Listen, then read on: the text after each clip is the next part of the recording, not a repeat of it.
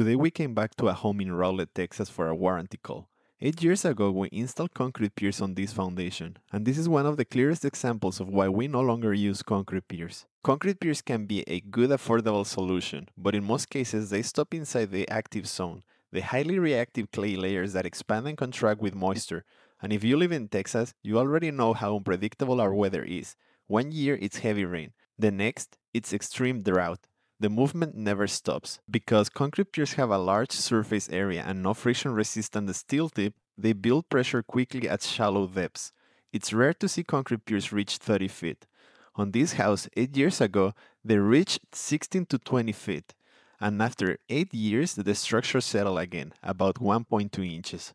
As part of our commitment to providing permanent solutions, we didn't just adjust the old piers. We replaced them with hybrid piers at no additional cost to the homeowner. These new piers drove 23 to 25 feet deep in steel, plus 4 more feet of concrete, roughly 7 to 10 feet deeper than the original concrete piers. And thanks to their friction-resistant tip and smaller diameter, they don't build resistance at shallow depths. They cut through the reactive clays and truly reach competent load-bearing soils, fully bypassing the active zone. With hybrid piers in place, this home is now locked in for decades. And when I talk about our lifetime warranty, some people don't believe it, but repairs like this are proof.